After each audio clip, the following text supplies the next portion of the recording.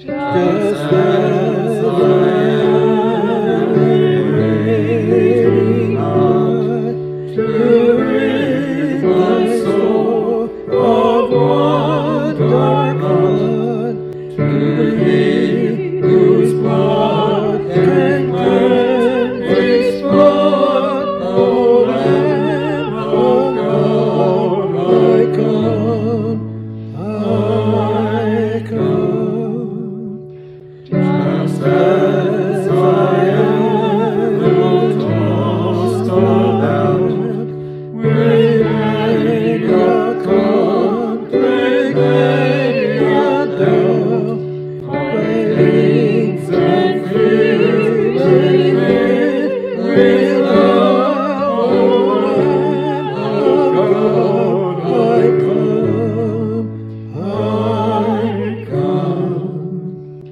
Just as I am, my love unknown, and broken every barrier down, and to Thee thine is all alone, O Lamb of God, I come.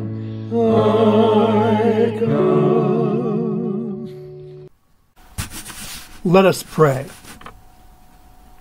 Courageous God, if you called us to do something, it is because you gave us the ability, the strength, and the courage to bring it to your completion.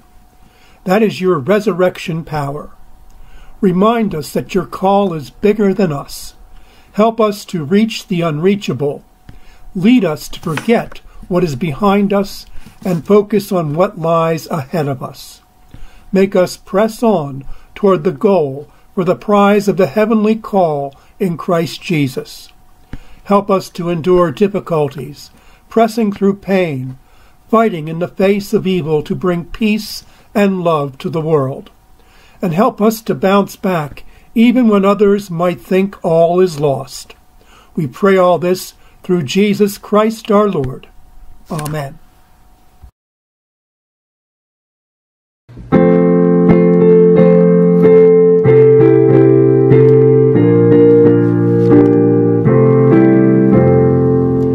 My hope is built on nothing less than Jesus' blood and righteousness. I dare not trust the sweetest frame, but wholly lean on Jesus' name. Oh, Christ the solid rock I stand, all other ground is sinking sand, all other ground is sinking sand. When darkness veils His lovely face, I rest on His unchanging grace. In every high and stormy gale, my anchor holds within a veil. Oh, Christ the solid rock I stand, all other ground is sinking sand, all other ground is sinking sand.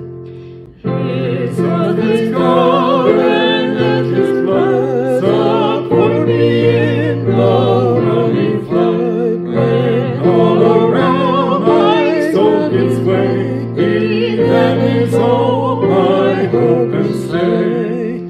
On Christ the solid rock I stand, all other ground is sinking sand, all other ground is sinking sand.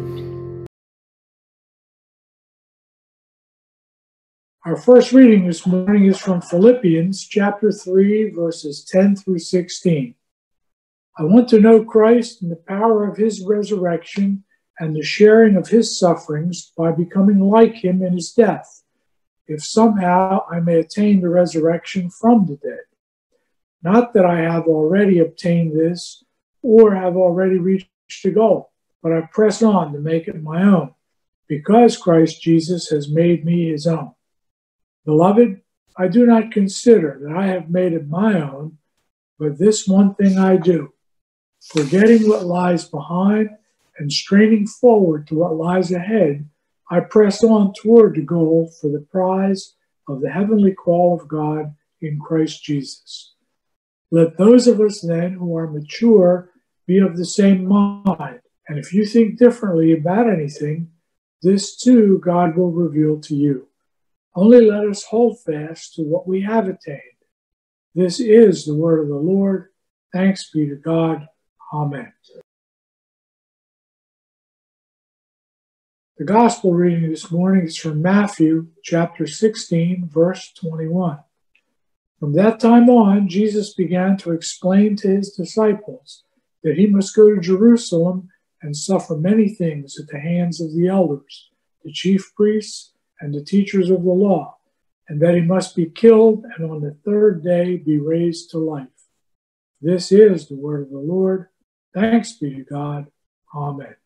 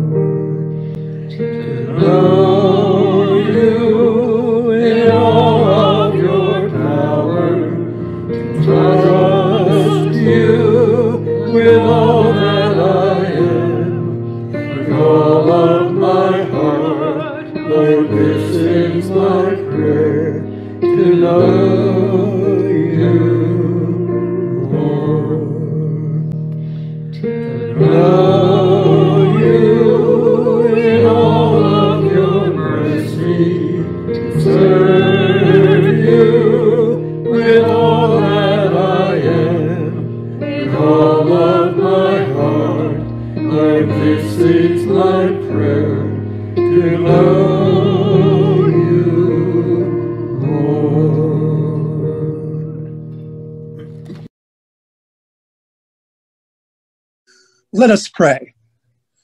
Creator God, be present with us to press on in our faith. And may the words of my mouth and meditation of my heart be acceptable in your sight, O Lord, our rock and our redeemer. Amen. After college graduation, my pastor hired me as part-time youth coordinator at the church for 1 year. Through the year, he suggested I look for youth ministry jobs. I enjoyed youth work, but with limited opportunities and several unsuccessful interviews, I just felt I needed more credentials. I sensed God's call to ministry, but didn't feel smart enough for seminary or pastoring. But hearing that seminaries offered degrees in youth ministry, I enrolled in a Lutheran seminary. Fearing failure and wondering if it was worth the limitations of openings, salaries, and budgets, I nearly quit. But I pressed on to graduation and faced the challenges of those limitations, serving 2 years at a church, being released, finding other work until another church hired me, moving to another place, and repeating the cycle again and again and again. Family and friends suggested I get ordained. Well, after Debbie and I married, I joined the United Methodist Church that she attended. Our pastor suggested Eastern Baptist Seminary. I enrolled at Eastern, and after graduation, I received my first appointment as a full-time pastor. I was turned down twice for deacon's orders. I was sent to another church a few years later. The third time, I was approved for deacon's orders. 3 years later, I went to the elders' ordination retreat. 3 interviews went very well, but one was terrible. That night, I decided to pack my bag and leave. But as I grabbed my bag, an envelope fell out. It was a letter from Debbie. She wrote, "I know you can do this. I'm proud of you and I love you." Well, I knew I had to press on. The next morning, my interview went very well, and I was approved for ordination. I had wanted to give up, but by God's grace, I was able to keep pressing on. We all have goals to reach, but obstacles may sometimes be in our way. It takes courage to press on, to press forward in the face of doubt and trouble. But with Christ, we can press on. We can press on with Christ's resurrection power through pain and obstacles to reach our goal, to reach the victory. Now imagine Christ praying in the garden, "Let this cup pass from me." In other words, I prefer a less painful way to reach this goal. But then Jesus yielded to God's plan, saying, "Not my will, but yours."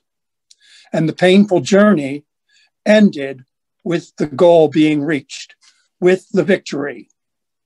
Paul wrote in verse 10 of chapter 3 of Philippians that he wanted to know the power of Christ's resurrection and to share in his sufferings. Our call is to know Christ's sufferings and resurrection power.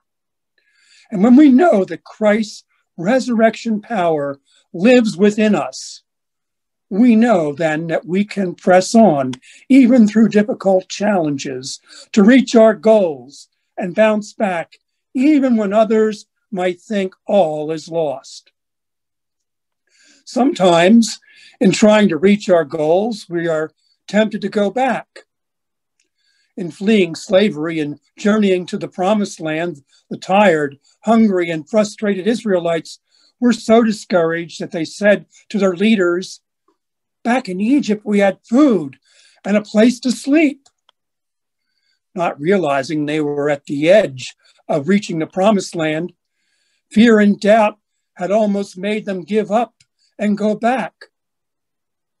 Paul wrote, "Forget what's behind, focus on what's ahead, and press on toward the goal for the prize of the heavenly call of God in Christ Jesus." In chapter 3, verse 14 of Philippians, Paul wrote of the high calling we have in Christ. You see, our call is from God. And since God calls us, God knows that we have the ability and the courage to answer and respond to his call. What is God calling you to do?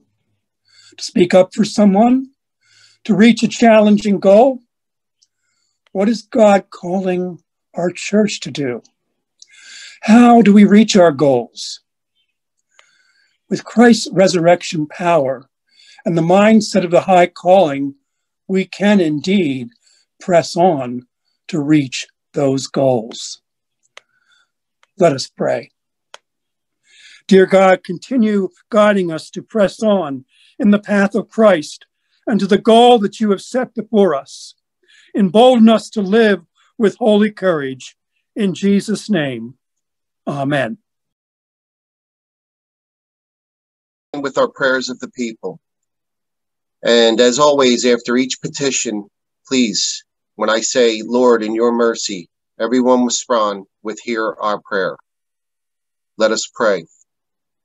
Merciful God, thank you for giving us the gifts to press forward in answering your call.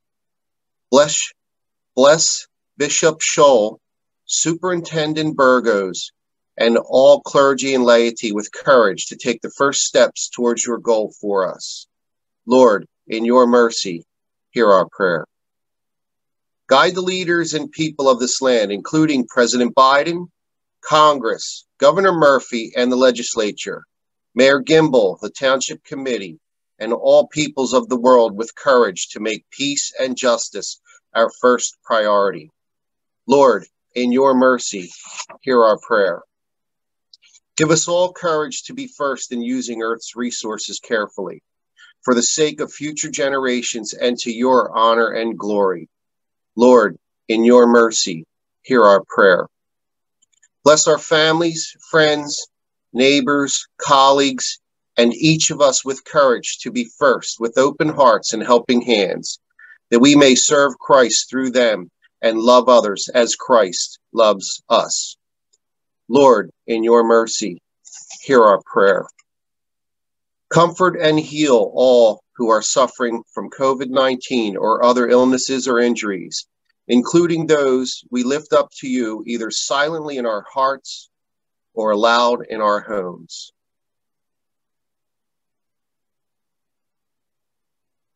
If it is your will, bring your healing and give us courage to take the first steps in sharing your healing love with others. Lord, in your mercy, hear our prayer.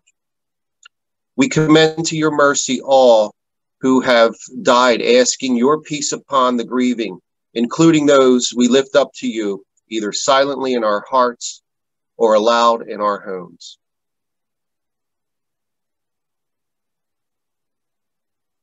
Give us courage to take the first steps to share in their grief with a quiet and comforting presence as those who share in Christ's suffering and know the power of his resurrection. Lord, in your mercy, hear our prayer. We offer these prayers through Jesus Christ our Lord, in he whose name we pray. Amen. Christ our Lord invites to his table all who love him, who earnestly repent of their sin and seek to live in peace with one another. Therefore, let us confess our sin before God and one another. Merciful God, we confess that we have not loved you with our whole heart. We have failed to be an obedient church. We have not done your will. We have broken your law. We have rebelled against your love. We have not loved our neighbors. And we have not heard the cry of the needy. Forgive us, we pray. Free us for joyful obedience through Jesus Christ our Lord. Amen.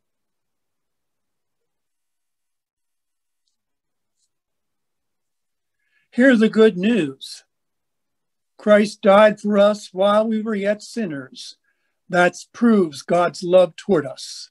In the name of Jesus Christ, we are forgiven. Amen. Let us lift up our hearts and give thanks to God.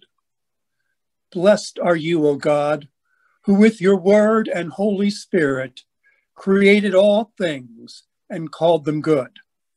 In Jesus Christ, your word became flesh and dwelt among us. Through Jesus' suffering and death, you took upon yourself our sin and death and destroyed their power forever. You raised Jesus from the dead, who now reigns with you in glory, and poured upon us your Holy Spirit, making us the people of your new covenant. On the night in which he gave himself up for us, our Lord Jesus took bread, gave thanks to you, broke the bread, gave it to his disciples, and said, "Take, eat. This is my body, which is given for you. Do this in remembrance of me." When the supper was over, Jesus took the cup, gave thanks to you, gave it to his disciples, and said, "Drink from this, all of you. This is my blood of the new covenant, poured out for you and for many for the forgiveness of sins.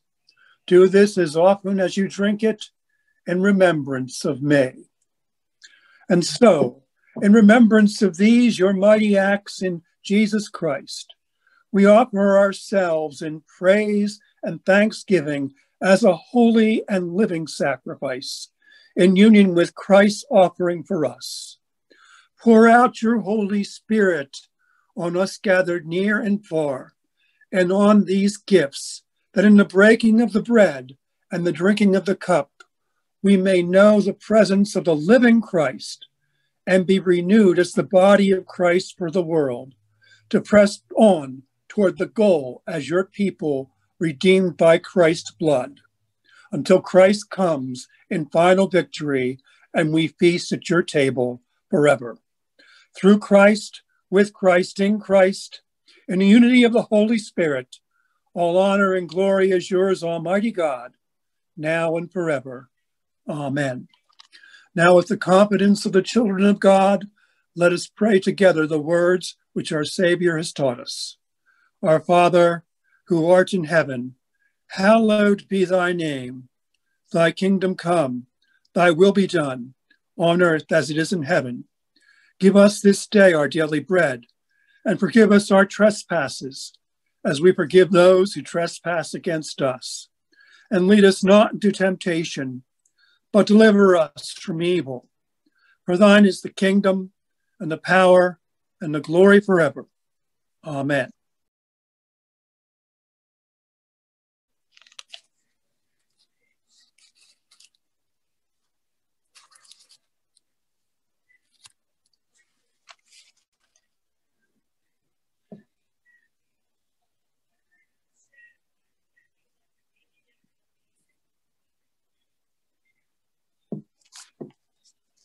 If you are with someone at home, please take a piece of bread, break it off, and share it with your loved one. If you're by yourself, take a piece of bread and you may partake yourself. This is the body of Christ given for you.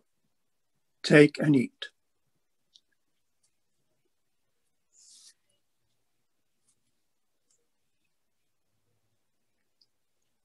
If you have a cup at home and you're not alone, you want to share this with your loved one, or if you're by yourself, we will now partake of the cup. Take and drink the blood of Christ poured out for you for the forgiveness of sins.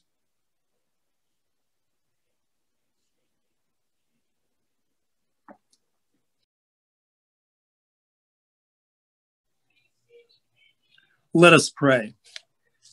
Eternal God, we give you thanks for this holy mystery in which you have given yourself to us.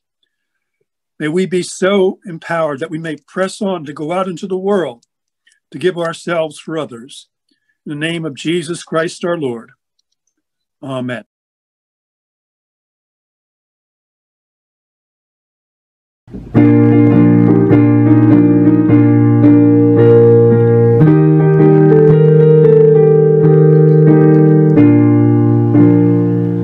Standing on the promises of Christ my King, through eternal virtues glory praises free. Glory in the highest I will shout and sing, standing on the promises of God. Standing on the promises, standing on the promises, standing on the promises of God, my Savior. Standing on the promises, I'm standing on the promises of God. Standing on the promises that cannot fail.